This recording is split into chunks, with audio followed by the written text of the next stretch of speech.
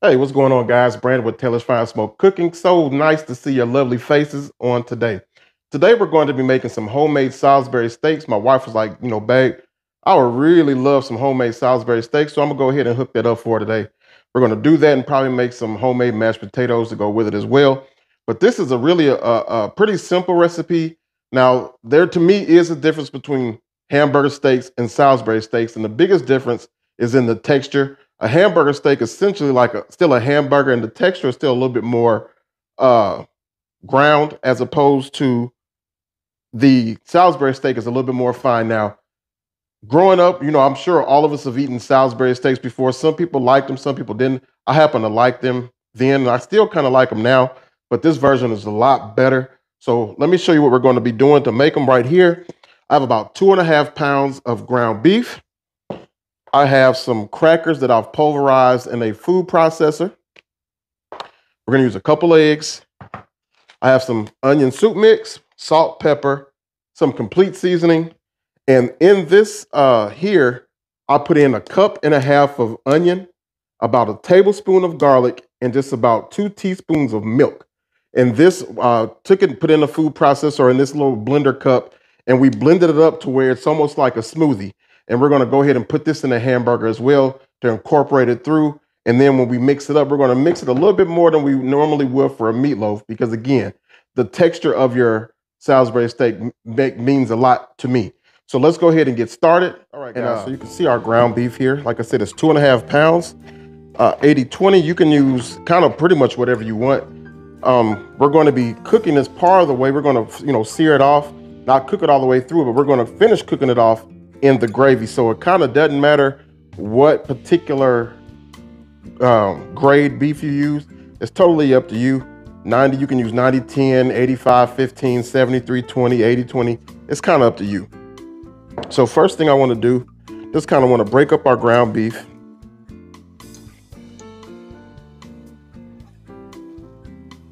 Alrighty. And we're going to go in with a couple eggs.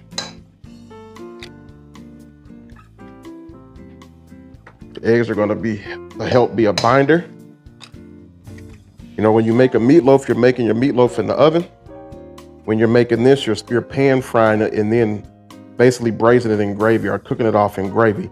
And if you don't have a good enough binder, it will cause your hamburger or your Salisbury steaks to want to break apart. So, all right, guys, sorry about that. Camera issues. The camera stopped on me for some reason. But what we did was we wound up putting our breadcrumbs in here, along with our blended onion, garlic, and milk, and then seasoned it up, and we put our Lipton onion soup mix in here. So again, I used 1.5 cups of onion, a tablespoon of garlic, and 2 tablespoons of milk. We blended that up really fine. We put that in our mix. We used 2 eggs. I had 1.5 cups of ground cracker, and then we used some complete seasoning, salt and pepper, and seasoned it up really well. Then we mixed it really well, a little bit more than you would your general meatloaf. And then we're going to go ahead on and go into the refrigerator and let it sit up for about 20 minutes or so before we come back and begin to form our patties and sear them off. So sorry about that again. Just wanted to keep you guys abreast of what we did do and what's going on. And I'll see you guys back in about 20 minutes. All right, guys, now it's time to go ahead on and sear up our Salisbury steak patties. I have just a very, very shallow pan of vegetable oil at the bottom here, just to help with nothing from sticking and to get the cooking, the process started. Here's my patty. And I don't know if you can tell on camera or not, but I just have it into a nice thin oval shape. Generally how your Salisbury steak is shaped. So I wanted to kind of just mimic that, and that's why we have them shaped up like that. Pretty much you want to make sure that you have them pretty much the same thickness. All right, guys, so I'm gonna have these things in here for just about 3 minutes or so, starting with the first one. And we're just gonna go ahead on and flip this bad boy over. Has a nice sear on it. That's what we're looking for, because again, when we put our gravy and stuff in here, this is gonna add a really nice flavor, and it's gonna flavor them. So we're just continuing to sear off the other sides of our patties here. We're gonna continue to do that until they're ready, and I'll bring you guys back. All right, guys, I certainly do apologize about that again. So what I did, I had the remaining oil from my hamburgers in the skillet. I added 3 tablespoons of butter to that as well. So we had a little bit over a 1/4 cup of liquid, that's oil and butter included. And then to that, I added the same amount of flour, and we began to cook our flour down. I did add some mushrooms into this as well. So I just put in a cup of sliced baby bell mushrooms. Now, if you don't like mushrooms, you can leave those out. And we allowed our flour to cook for about 4 minutes or so, just to get that flour taste out of there, and as well as allow our mushrooms to get a little love in the bottom of the skillet here. So now what we're going to do, we're going to go in and add in our beef stock. Right now I have 4 cups of beef stock.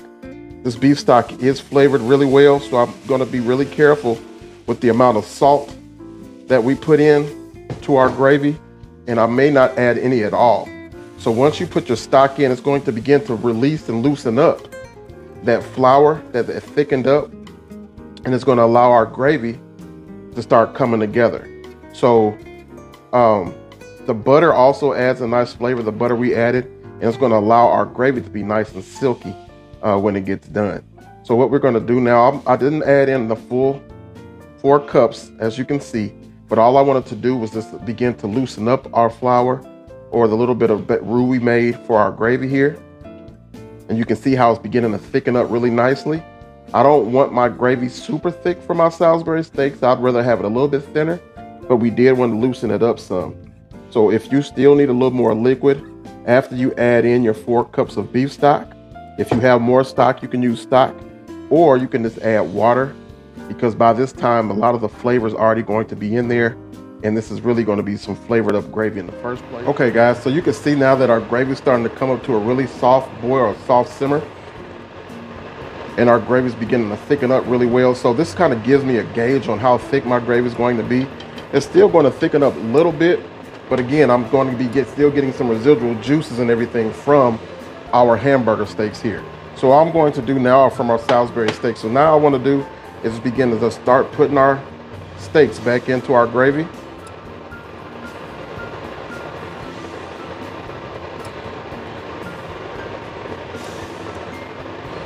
Kind of move some of these mushrooms around.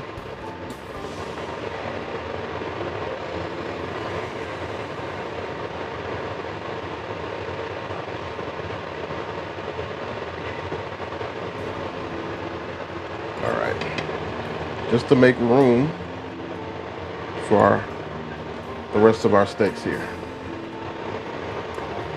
Okay. Alrighty. I can just tell how good this is going to be already. I'm excited about it. Okay. So now we just want to go ahead on. Get everything a nice little toss in here.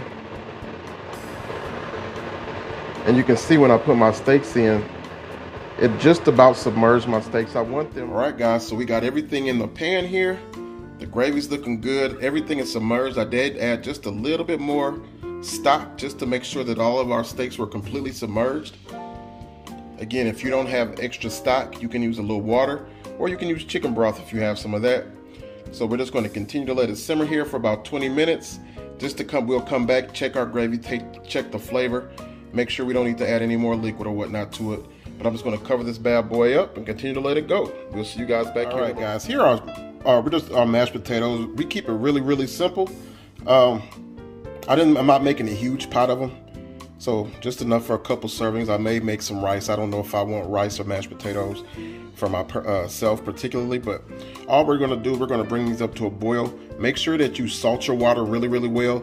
To me, that's the key to a good mashed potato, is to have salted water prior to you putting in your potatoes and boiling, making sure that the water is good and salty to season those potatoes as they cook. So that's all we're going to do. Family, we've allowed our Salisbury steaks to cook now for about 20 minutes. Now I just want to come in and check our gravy, see how it's tasting. You can see the consistency of that gravy. That is absolutely perfect as far as our consistency is concerned. If I do want to get a little taste. That is amazing. Woo, that's gonna be good on some rice. All right, so all I want to do now, I want to go in, I just want to flip these Salisbury steaks over, I just want to give each side an opportunity to sit in this gravy and bathe in this gravy some. So we're just gonna flip these bad boys over. Tell me they don't look good already. All right, continue to let it cook. About another 20 minutes or so, we're gonna be able to plate up. Our potatoes are coming along just fine, just a little bit longer on those. Then I'll show you what the next step is to do with those. So you guys don't go nowhere. We'll be back here in just a moment. All right, guys, so now we're gonna go ahead and put these potatoes together. I boiled them until they were fork tender, pulled them off. Now we're just gonna add in about 4 tablespoons of butter here. Remember, I did salt my water nice and heavily, so I don't have to add a ton of salt to the potatoes when we get done with them, because we already salted the water so well. And I got a hand mixer. I like to use a hand mixer and not add in any liquid beforehand. I go straight in with the butter and the potatoes as they're cooked. Go with my hand mixer and begin to break everything down. Then we'll add a little bit of milk in after the fact. I've done this like this for I don't know how long, and this always works best for me this way. If you don't want to use a hand mixer, you most definitely can use a hand potato masher and do it, you know, the old-fashioned way, but I just seem to like it this way. Sometimes, depending on how long you boil your potatoes, you won't even have to add any liquid in. You can eat them just like they are. So I just like doing it this way. We're also going to season our potatoes up with a little black pepper, and which is a hint more salt. Again, you don't have to add much because we salted our water so well. Now we're just going to add in a little bit of milk to help get them nice and creamy. And that's about it. We're gonna go back in with our hand mixer just a little bit more, and these things will be ready to rock.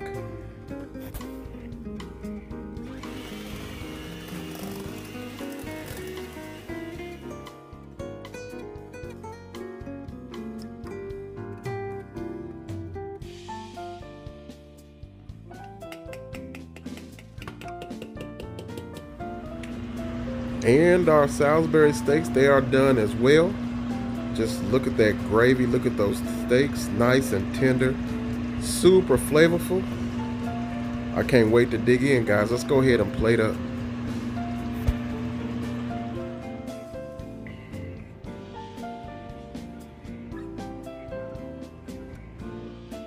All right, guys, so here's our meal. Our homemade Salisbury steaks and mashed potatoes. Got a little bit of creamed corn here and a nice biscuit on the side. You can see how good it looks. Let's go ahead and get a bite.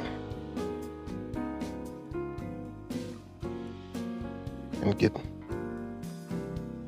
know if you guys can get a good look at that. You can see how moist it still is on the inside. Not dried out. You know, some people think that you can't dry out meat even when you braise it, but you can. So I want to let you guys see that it's still nice and moist, but completely cooked on the inside. Let's go ahead and get some. Oh, I got that.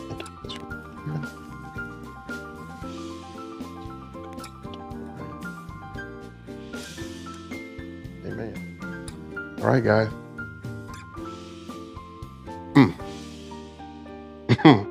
That is so good.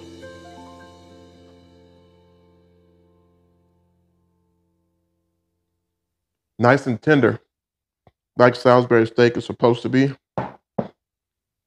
You can taste that onion in there and garlic, but it's not overly salty because you see we didn't put a ton of salt in it. This thing right here is spot on, guys. And I highly recommend that you try it. Hope you guys enjoyed the recipe. Make sure to like, comment, subscribe. Hit the notification bell. Until the next time, God bless you. We'll see you around.